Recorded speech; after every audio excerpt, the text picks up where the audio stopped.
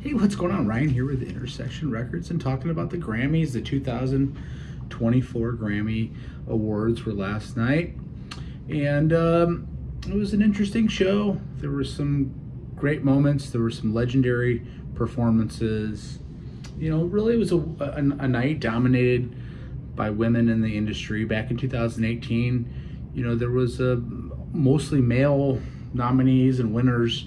The Recording Academy chairperson said, hey, you know, women, you need to step up. And, you know, I guess that they did. Now, did they step up because they really had the best music of the year, or is it a manufactured moment? I would say probably a little bit of both, because that's what this industry does. And I didn't know how to handle this show. I was going to maybe talk about how it doesn't mean much. But I'm going to kind of just hit it straightforward and not make too many assumptions of my own personal views. I don't think the Grammys mean much to a lot of people anymore, especially people in my age bracket, which is the 40s and 50s and 60s and up, just because there's not a lot of rock and roll music, frankly, at all. And when there is, it's brushed aside. They'll bring in major acts from the past and do good moments, which they did last night, of course. You know, but let's talk about this. We'll talk about some winners. We'll talk about some things I liked, some things I didn't like. You know, really, again, women dominated. I think out of the 10 albums nominated for Best Album of the Year, 7 of them were female artists. You know, Taylor Swift was a big winner last night, breaking a record. She has now won 4 Best Album of the Year awards. So she won in 2010 for Fearless, 2016 for 1989, 2021 for Folklore, and now for Midnights, she has won again. She broke a record held by Frank Sinatra, Stevie Wonder, and Paul Simon. Legendary artists, legendary artists. You know, Miley Cyrus performed Flowers for the first time live. She won Best Pop Solo Performance. I really liked that song. You know, I was thinking, she started off as a manufactured artist, you know, within the industry, this Hannah Montana character. It was similar to like the Monkees in the 60s and the David Cassidy, so the 70s, and some of these shows that become artists, you know. Well, she's risen to the top of her game. And that song is a great pop song, R&B song. I really dig that. Victoria Monet won Best New Artist. Billie Eilish won Song of the Year for What Was I Made For. Her brother Phineas was a co-writer on that song.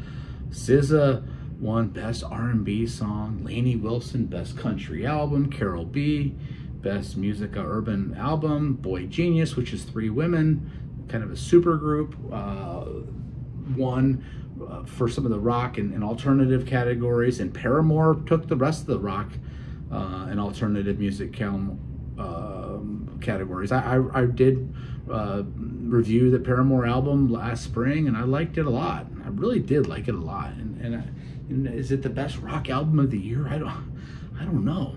It was up against Greta Van Fleet, which was an okay album. It was up against 72 Seasons, which was an okay album from Metallica. You know, I don't know what any of this means, or if it means anything. You know, Taylor Swift, upon accepting one award, did announce the arrival of her new album, The Tortured Poets Department, which is going to come out on April 19th. That, of course, made a big splash. Michelle Obama won a spoken word album Grammy, you know, to go along with her husband's Nobel Peace Prize that he won for being elected president. I'm not sure which award has more meaning, or but she did win, of course. Michelle Obama won a Grammy last night. Oprah Winfrey made a nice tribute to Tina Turner, one of my favorite artists of all time. I thought Oprah was awesome last night. Celine Dion came out and presented the final Grammys. It was a big night for women. Performances. Dua Lipa opened up the show. Was Dua Lipa lip syncing? I think she was. I think there was a ton of lip syncing last night. And then there were some other performances that probably weren't. I think, you know, there's lots of dancing, there's lots of hip hop. It's more about the stage performance than it is about the singing. So why not, in some cases, do the lip sync thing? I don't think most people care, and I'm not sure I care. Everybody looked good last night. Performances by, again, Lipa, Olivia Rodriguez, Billie Eilish again, Miley Cyrus killing it, SZA, legendary Joni Mitchell came out and did her wonderful song Both Sides Now off her 1969 album Clouds, accompanied by Brandi Carlile. Joni looking like a queen that she is, one of my favorite artists of all time. You know, she also won the best folk album. You know, she did a live album at Newport when she made her comeback, and somehow that won best folk album. I have a problem with that. It's a live album, up against Paul Simon's masterpiece, 7 Psalms, which is all original music. For her to get the best folk album from her live album, that was frankly very much propped up by Brandi Carlile and others, I have a problem with that. Tracy Chapman was fantastic last night and emotional with Luke Combs, who was equally emotional. He covered her song Fast Car from the 1988 debut album, which I owned on a cassette tape when I was in high school, and is one of my favorite artists of all time. Tracy Chapman is a genius. Her first 3 albums are untouchable. Check those out, especially the debut. I thought that was a great moment. Billy Joel turned in his first pop song in 17 years, turned the lights back on last night, accompanied only by himself and the piano. He looked fit, he looked great, he looked like he's ready to go for another several years, and he sounded great. He sounded just like the record. And what's cool about that new single that just came out on Friday, he doesn't sound like there's a chink in that voice at all. In fact, it's a maturing voice that sounds very, very good. He sounded great live last night, in my opinion. He also closed the night with You May Be Right off his For the Turnstiles album from '82. I don't know. U2 offered us a glimpse inside the Sphere last night in Las Vegas, the new venue there that is just really turning the industry on its ear, where it's all LED and different screens, and you can bring images up and look like you're on the surface of the moon if you wanted, performing. Again, Miley Cyrus's version of Flowers bloomed last night. I thought it was great. I thought she did a good job. Jay-Z got the Dr. Dre Global Impact Award. He was presented that award. He went up with his daughter, Blue Ivy. Of course, his wife is Beyonce. He kind of blasted the Grammys for never awarding his wife the Best Album Award because she needs more awards and he needs more recognition. He said, sorry, when I get nervous, I tell the truth. Is that the truth? I don't know what the truth is. She's been awarded almost more than any female artist on earth with Grammys for basically showing up, and now she needs more. She needs the best album to go on her shelf with all the other things that the industry has awarded her. In memory section, there's always a memory of people that died in 2023. Stevie Wonder did a tribute to Tony Bennett that was good. I thought Stevie sounded a little old, unfortunately. I saw him back in September with Eric Clapton. I thought Stevie sounded better, and I love Stevie Wonder, and I've done shows on Stevie Wonder. I've done shows on Joni Mitchell.